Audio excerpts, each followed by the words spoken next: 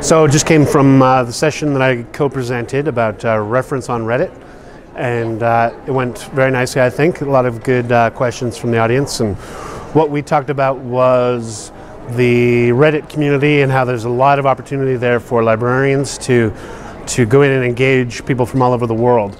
There's a lot of sort of serious scholarly discussions and questions being asked, as well as all kinds of goofy stuff as well, like the internet at large. But there is all kinds of forums on Reddit for people to discuss literature and science and math and humanities, different topics that reference librarians in particular would be able to take advantage of. As well, we talked about sort of a couple different ways that scholarly articles and books are being shared illegally now, and in some cases through different avenues on Reddit. So we explored a couple databases that I thought should sort of come to light for librarians in general.